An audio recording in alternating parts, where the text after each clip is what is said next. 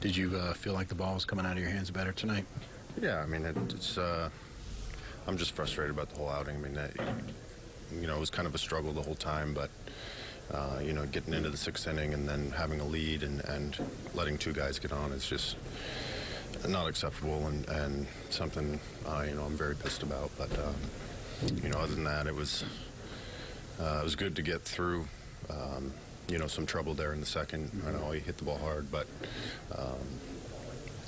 to keep us in the game in that situation with no outs, bases loaded, gave us a chance. And that was, like I said in the past, it could have gone the other way pretty quickly. But Peraza made a good play and then flipped it over to Scooter. And I'm just frustrated. Do you feel like your tempo changed? You had a pretty quick first, and then it seemed like the second inning was more of a labored inning, going into the damage control.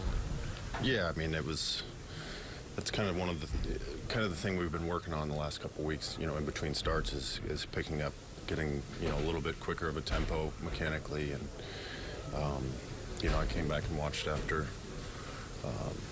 my outing was over and the first inning, like you said, tempo was a little quicker, and then second kind of slowed down and got into some trouble. Was a little bit trying to be a little bit too fine and got into some trouble. But I think it's just a matter of keeping that rhythm and getting locked in earlier and keeping that going throughout the start. And I don't know how many pitches was that inning, but it was quite a bit, and may have had an impact on that sixth inning. So.